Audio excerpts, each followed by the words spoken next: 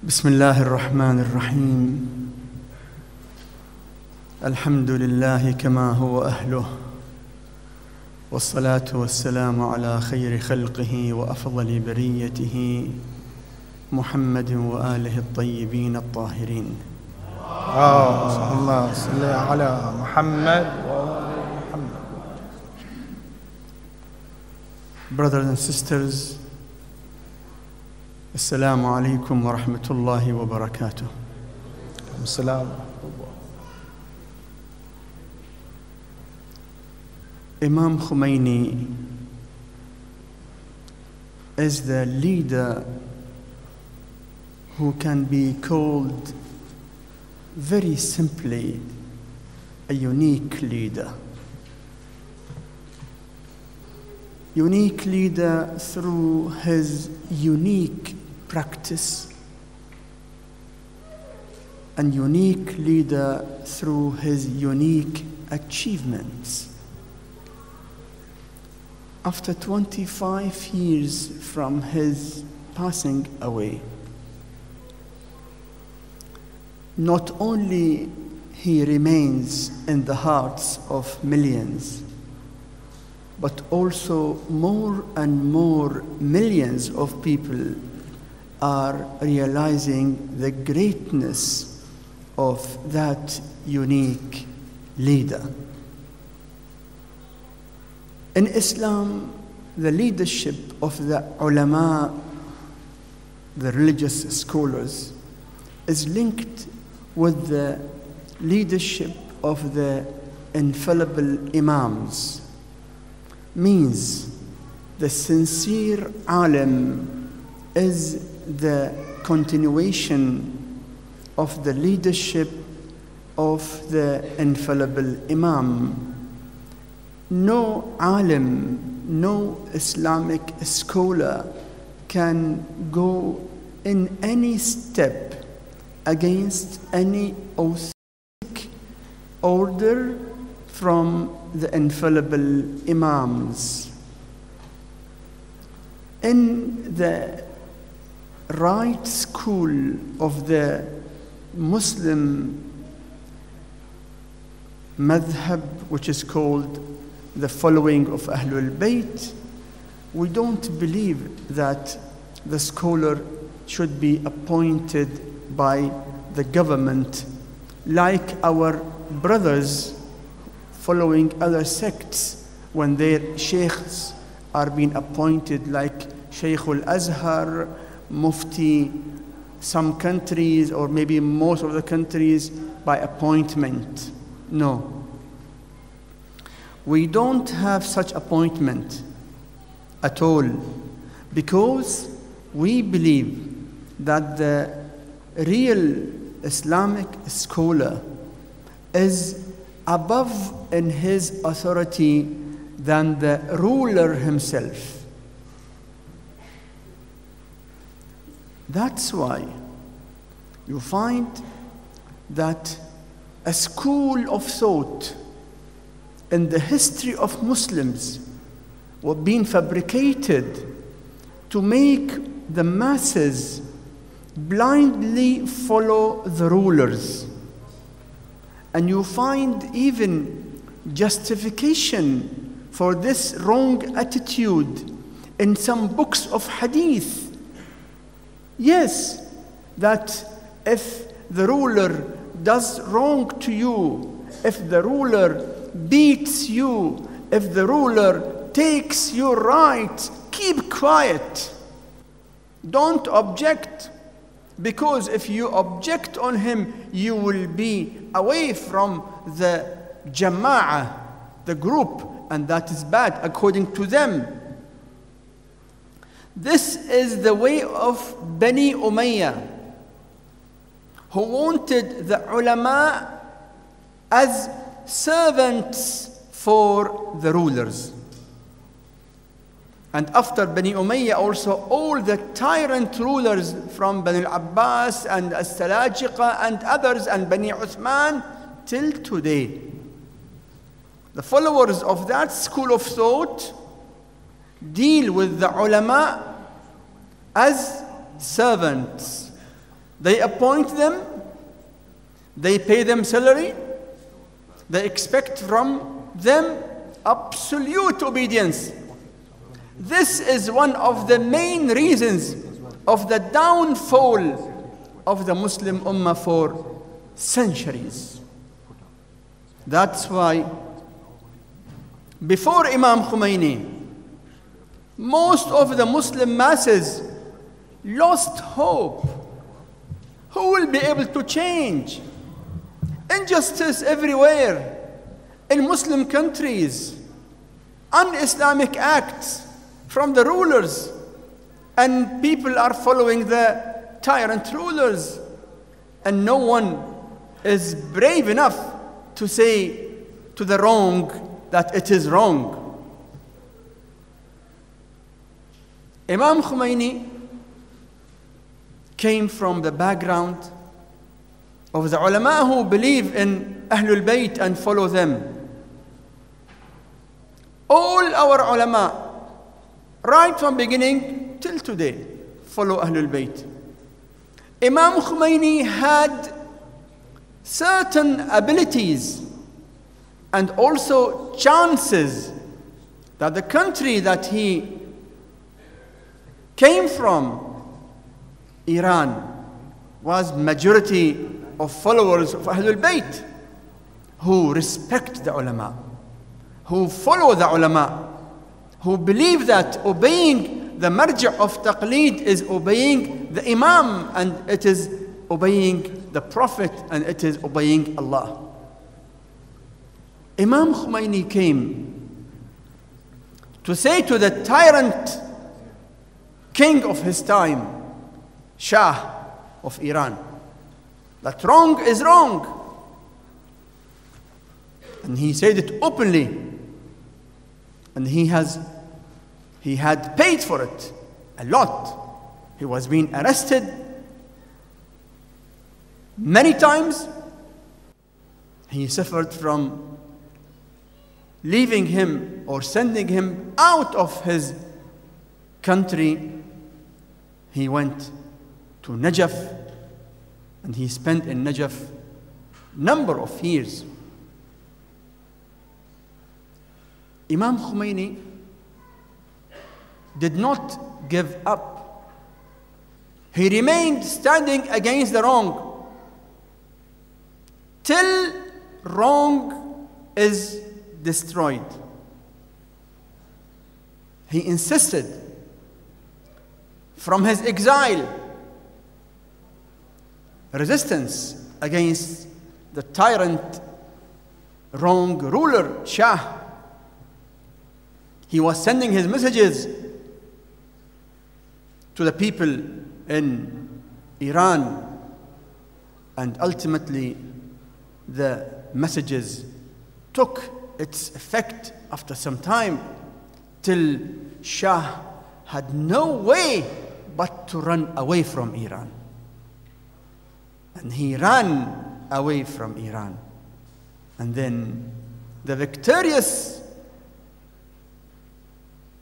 religious leader, man of Allah, Imam Khomeini, came back to Iran. Look at his attitude. A man who was arrested in Iran. He was in the prison in Iran for some time. He comes as the strongest and most powerful person in the same country. Look at his attitude. Did he change his attitude? Same humbleness. Same simple, but not simple, simplest way of life. I have witnessed Imam Khomeini personally. Imam Khomeini used to live in Najaf near our house.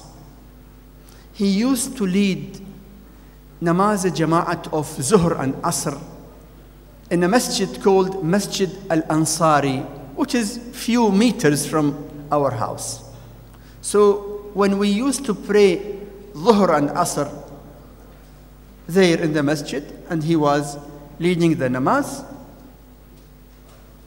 we used to see his attitude. He used to pray also Maghrib and Isha at his home, which is not too far from the masjid, in the first floor, place of receiving the guest, which is called Biruni.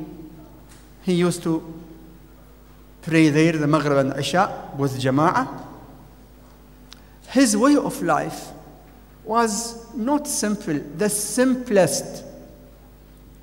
And you know, a marji' like him had lot of money coming from the people, but he did not use any money for his personal life, only for poor people and serving Islam. I saw Imam Khomeini in Tehran, in Jamaran, in his house. I compared between his life in Jamaran, when he was the most powerful person in the Islamic Republic of Iran, and his life, which I saw myself in his house in Najaf. It was in Tehran more simple. Really, more simple. Because he is man of God.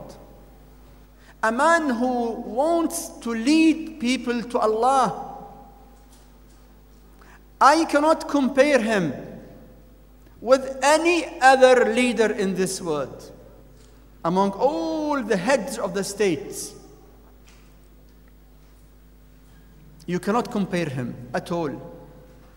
Because he did not use the power which Allah granted him for any personal aim. While you see the rulers, not the rulers, nowadays in many countries, the MP, the small minister, they make a lot of money out of the post. That is something usual among the politicians.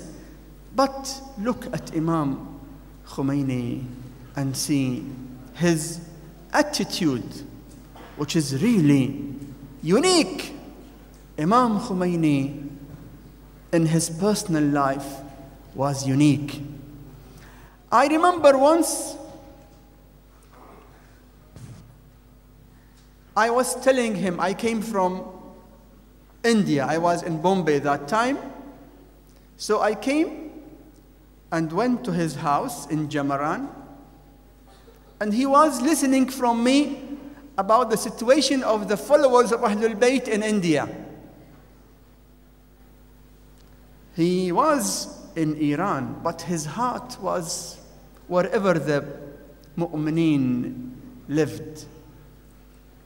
I remember very well his reaction with every suffering that the mu'mineen were suffering from, with every pain that any follower of Ahlul Bayt had.